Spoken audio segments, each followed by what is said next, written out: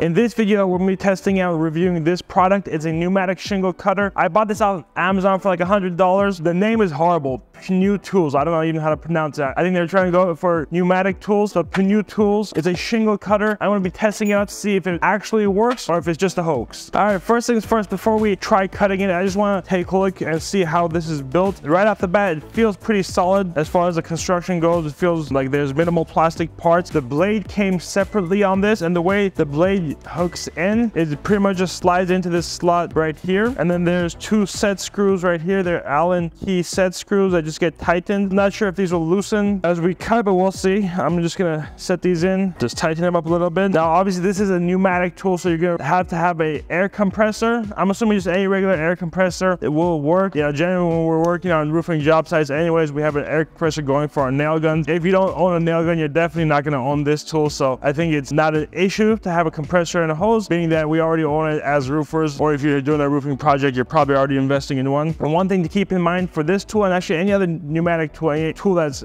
dependent on air, you have to make sure you get the air pressure down correctly, or else the tool will not work properly, and you'll also start blowing out gaskets. You know, a lot of people will complain about, yeah, this tool broke down on me, but in reality, they're putting too much pressure on it. The recommended PSI for this tool is 90. You don't have to be perfectly at 90. You can be at 85, 95, 100. But if you start running at like a PSI of like 150, the gaskets in this tool is probably not made for that. You're probably gonna blow it out, and you'll probably ruin this tool a lot earlier than you should. So make sure to do that. And also, just like any other pneumatic tool, drop oil down this every day. The reason for that is so it doesn't rust. Our air compressors generate air as they run, and I'm sorry, they generate water. Condensation, you don't want that water going into the tool. We've hooked it up to our air compressor right now. You might hear some background noise as the air compressor runs. All right, we're gonna be cutting through just a 30-year, or what we classically knew as a 30-year architectural shingle. I'm not sure what brand this is, probably an ICO shingle, but all about the same as far as thickness goes. So let's give this a try.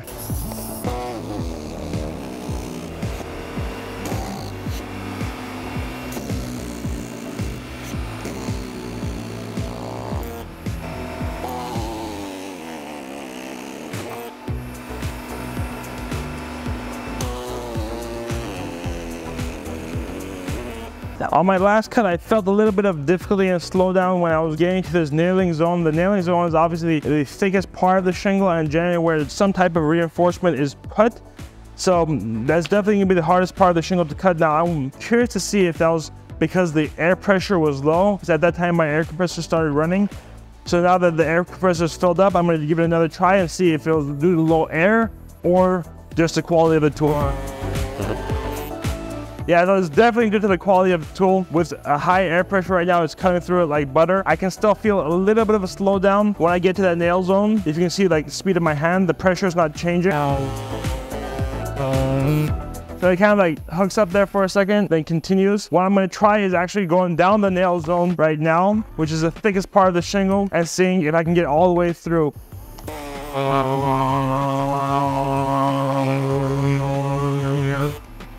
So it definitely cut this like butter, no ifs and buts about it. One thing I do realize right now is, you know, we have a small pancake compressor running, and that compressor probably won't be enough air to have this running over and over. After like 2 or 3 cuts, the compressor starts going. So if you're cutting through a bunch of shingles, it's definitely gonna be an issue. Or let's say if you're cutting down a valley, if you got like 20, 30 feet to cut down, you probably won't be able to get through it with a small compressor. If you're using like a larger gas-powered compressor, that definitely won't be a problem, but air volume is definitely something to consider when buying this tool. So I'm definitely happy with the way this performs and cuts when just cutting a shingle independently. What I want to test out is, you know, sometimes we have shingles that come on to like metal flashing, whether it's a valley of pipe flashing or whatever it is. I think there are use cases sometimes where we have to cut the shingle while it's on a metal surface without damaging the metal. We want to make sure the shingle can be cut. So I'm curious to see how that's going to look.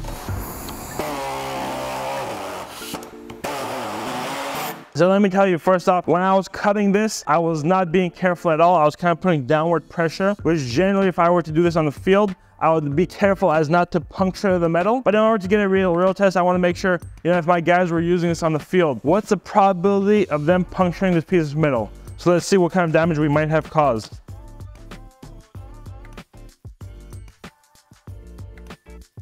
Yeah, I can say it's minimal. I mean, nothing. It's just pretty much like a surface scratch. The same thing would happen if you would run just a blade across it. There's no indentation, nothing of that sort. I think that can be largely credited to the hook shape of the blade, being that the top of this is dull, the inside was sharp. So even if I just touch it like this, it is not going to cut me, nor will it puncture the metal. So I'm pretty happy with that. The last thing I want to test on this tool is how many cuts we can get out of a single blade. Each blade costs around $2.30. At least that's what I found on Amazon. A pack of 12 was selling for I think around $20 some, $28 or so. So I want to see how many cuts we can get. So far we've done, I would say probably around 20 cuts out of this blade. I'm gonna keep on cutting until it gets pretty much dull and inefficient to see if it's worth the money we paid for it.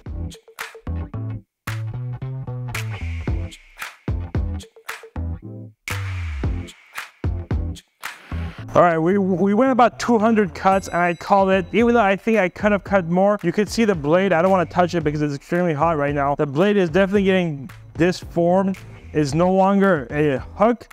It's kind of like plateaus out here, and that was causing two things. It was causing the cutting to slow down, so it wasn't cutting as smooth as it was before. As I was cutting, sometimes the blade would kind of slip out or slip up, and I think that has to do with the lack of the hook right there in the curve. Like, I'm sure you can get more out of 200 cuts per blade, but in my opinion, 200 cuts is plenty. Don't be greedy. It's only $2 and some cents. I think on an average roof, you're probably gonna go through 1 or 2 blades at max. So you're talking about $3 to $5 per roof. Definitely a worthwhile investment. Bottom line, I really like this tool. I think for professionals, it's definitely a worthwhile investment, or at least it's worth testing out yourself. You know, if you're in the trade, get one, test it out. If it works out, let me know how you like it. Let me know if you've been using a pneumatic shingle cutter in the comments below. And if you have a different brand that you prefer, I'll definitely like to hear it. This is the first one that I've tried personally, and I think I'll personally give this 2 thumbs up.